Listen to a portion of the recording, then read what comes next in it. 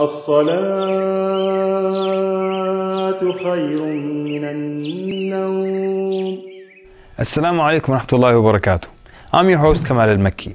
How can you love and care for everyone in your community? Even those who are haters, snakes, those who backbite, how can you care for everyone, and why is that important? That's our topic this week on Amongst the Few.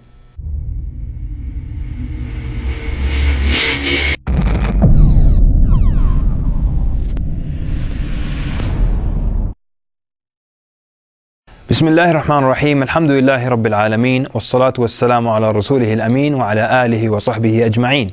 Amma ba'd. So why is this topic important? This topic is important because the believer is not just the one who believes in the existence of Allah, but the believer is the one who knows Allah as a result of a relationship, a personal relationship that they have with Allah. And this is a relationship that impacts him or her positively.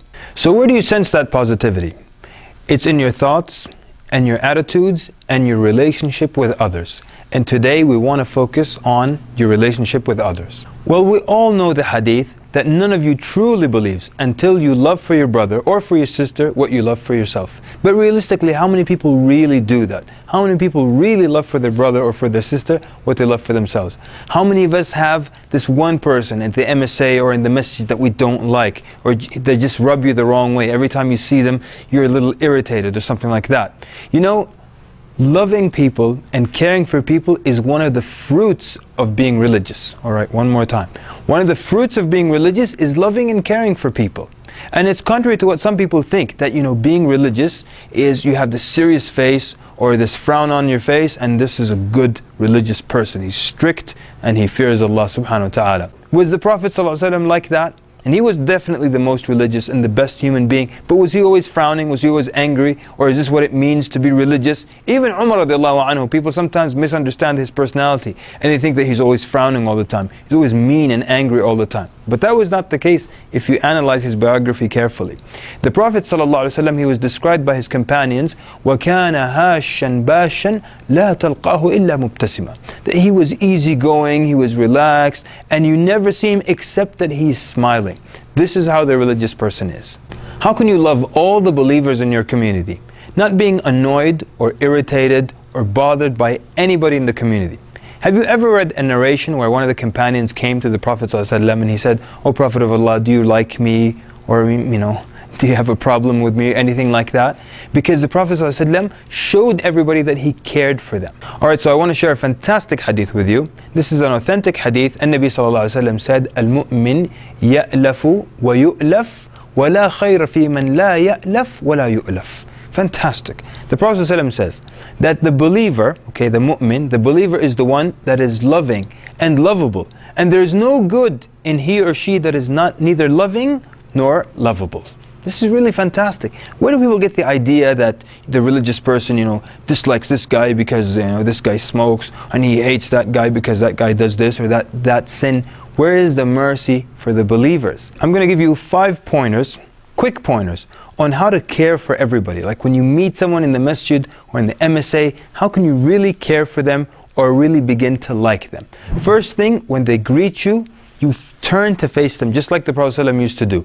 Turn to face them, shake their hand, give them your full attention, face them with your face, look them in the eye, and greet them well. You know, you can imagine that if you greet someone like this without even looking at them, you can't really care for them like that. So that was number 1. Number 2, genuinely be interested in them and in their situation. When you have no interest in someone and you don't care if they're sick, if they're healthy, if they have problems, monetary or otherwise, then you couldn't possibly care for that individual. Number 3, and this is a very strong one, try to think of the problems that they have and feel mercy towards them. Have pity on them.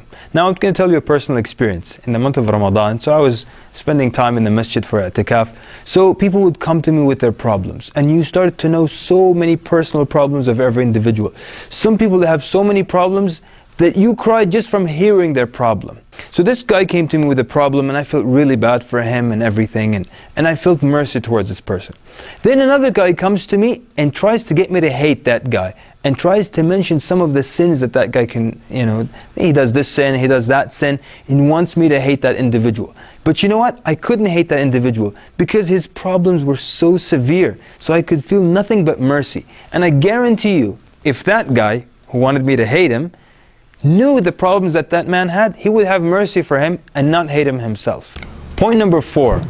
Part of caring for the believers is that if they ask you to make dua for them, then you make dua for them. This is a thing that has become a way we close conversations. Keep us in your dua. Please make dua. And nobody does that, or very few people realistically do that. But if you really care for the believers, you know their problems, you have mercy on them like we said, then you genuinely want to make dua for them if you care for them. So someone tells you make dua, you make dua for them. Point number 5, and this is the last point.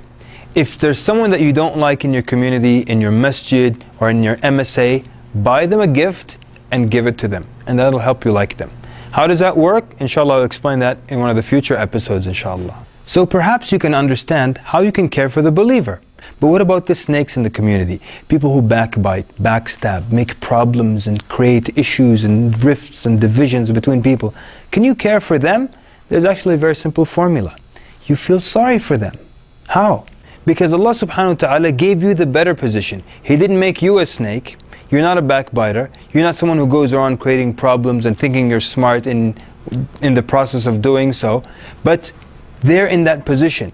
And easily it could have been reversed. Allah could have made them the better people. You could have been the snake of the community. You could have been the one that's always backbiting, creating problems between people. But Allah Azza wa Jal gave you the better position, the higher position. So every time you meet the snake, instead of hating him for being the snake, or hating him for being a problem or troublemaker, you feel bad for them. That this is your life. Here you are making problems in the community, and you think you're smart on top of that, but Allah Azza wa Jal preferred me over you, and so therefore I don't have to hate you. I feel bad for you, I feel sorry for you. I can even make dua for you to improve. So now we've got the believers, we've got the snakes, the troublemakers, the backbiters, the haters, as they say.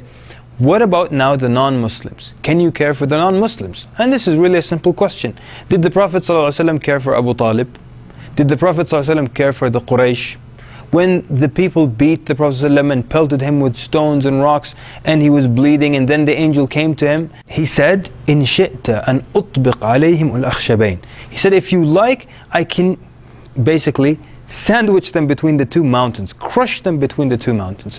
What did the Prophet ﷺ say? He said, no, because I hope that from their ancestors or from their loins will come people who will worship Allah and not associate anyone with Allah. Can you imagine saying something like this?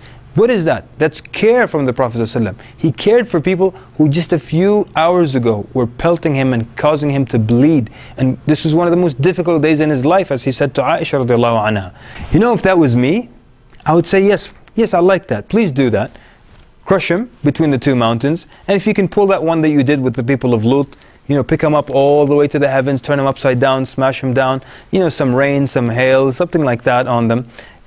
But the Prophet ﷺ didn't do that because he was caring and he cared for people. I want to close by telling you about this.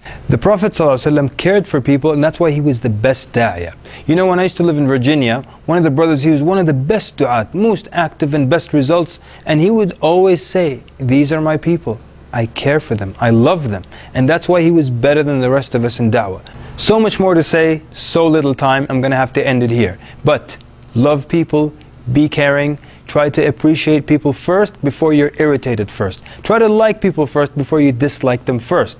That's all the time we have. Like I said, Brother Muhammad Hassan comes back next week. Allah is Ghafoor, Allah is Rahim, Allah is the one who loves the Muhsinin. He is our creator, He is our sustainer, and He is the one who has power over all.